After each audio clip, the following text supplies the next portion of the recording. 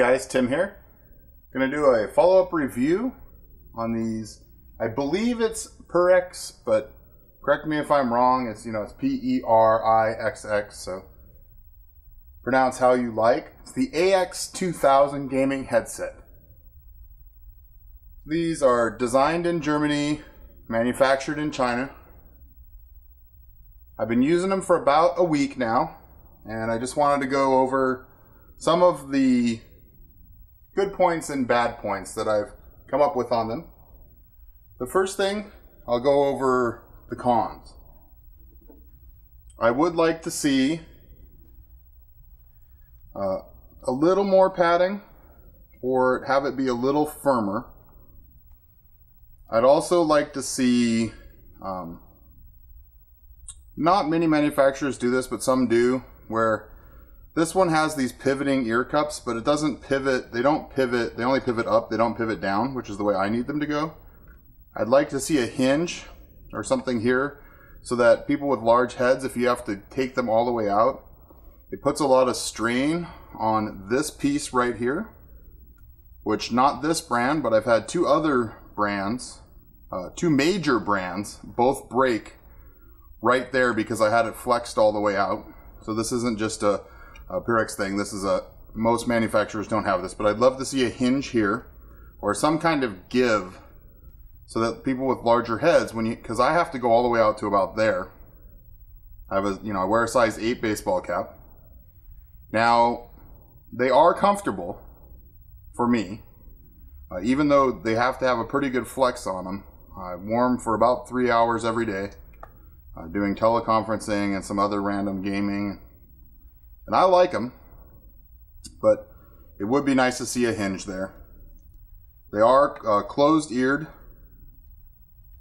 so, for better or for worse, you're not going to get a lot of bass out of these, is what I found so far. In my personal opinion, the ear cup foam is too soft, and what that causes is my ears actually do touch the inside of the driver, because as you can see, because I have a large head, I compress the foam all the way down because it's tight up against my head. That said, I don't find them uncomfortable. Now, I don't have ears, everybody has a different head. Every headset is going to be different, to each person.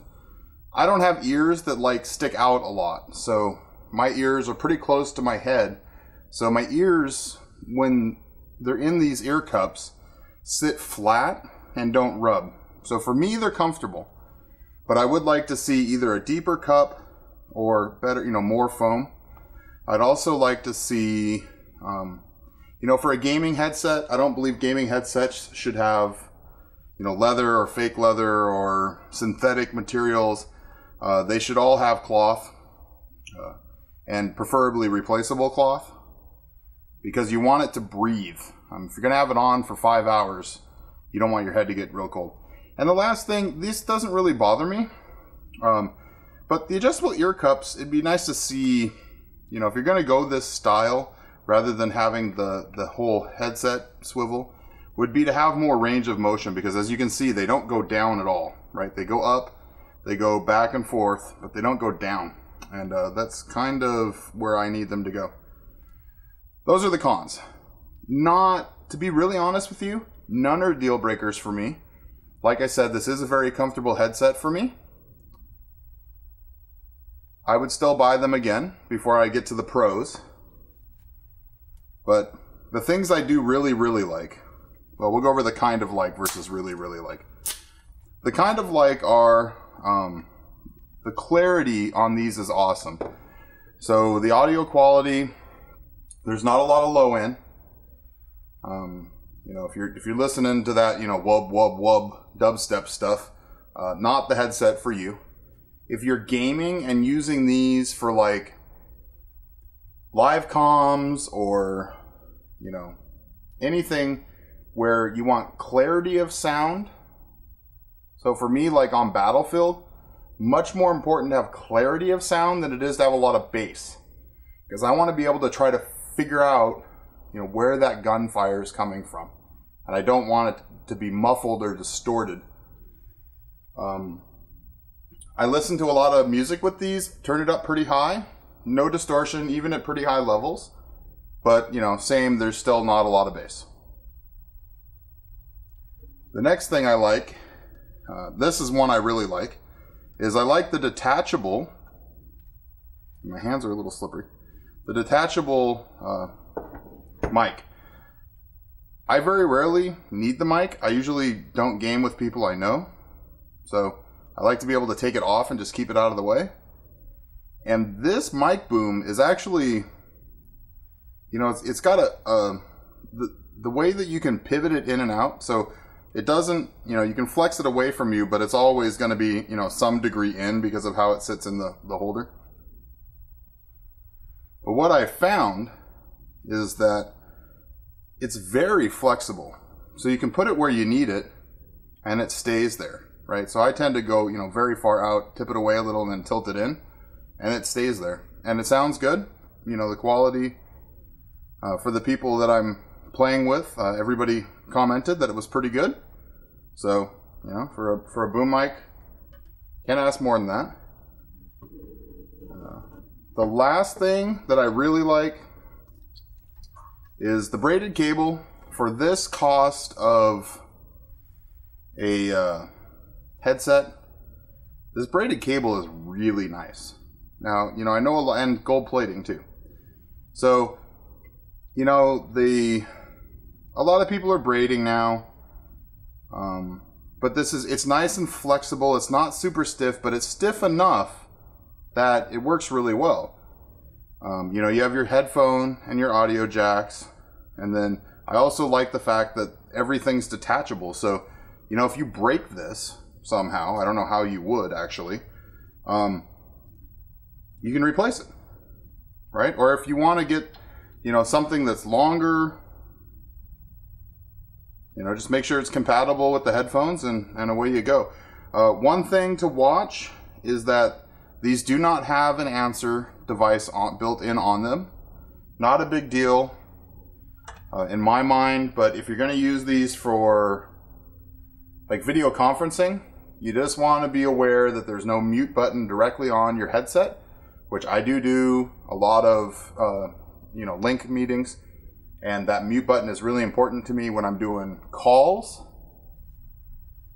just because it saves you, you know, it's got a little light on it, the version I use, so that I know if I'm talking to somebody and I mute my call, that I'm actually muted. And that's important for me. But I'm not going to use these for that. I have specific UC headset for that. I tend to roll 2 headsetted. So these are great. You guys have seen, I've done 2 other unboxing recently. 2 much more expensive sets of headsets. No boom mics, so they weren't gaming headsets. They were just regular headsets. And I actually like, so first off, I tried both other headsets. You can go back and look. I'm not going to name them in this video. I tried both other headsets with various setups, from my iPhone to radio to my computer to a high-end digital soundboard that I have. Both pairs hissed. I have no idea why. It's the first time that I can ever remember that I got one pair of headphones that had, you know, a high, like maybe even higher than 50K hiss on them. And there was nothing I could do to get rid of it. And I am pretty audio savvy. I'm much more audio savvy than probably appears in these videos because, well, frankly, I don't want to spend 10 days editing the audio for these things. I do have, you know, a pretty good setup for audio for other things I do. And even on, like I said, even on my soundboard, both of those pairs of headsets hissed.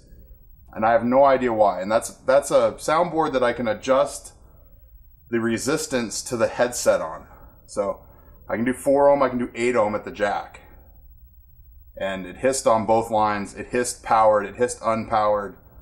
I have no idea. So where I'm going with this and my completely off review rant about other things I've bought recently is that these out of the box sound great, right? Like I said, lack of low end, but it's a gaming headset. You know, I wouldn't wear these around just to listen to music, right? But for gaming, for audio in games, these things are awesome. The clarity is really, really good. And I really want to stress that, because for this price of headset, these are probably, especially in the treble, like above, you know, maybe 1,000 hertz. The audio clarity is exceptional, especially for this price point. Now, there's other headsets out there around this price point. I would just say, you know, look at the features.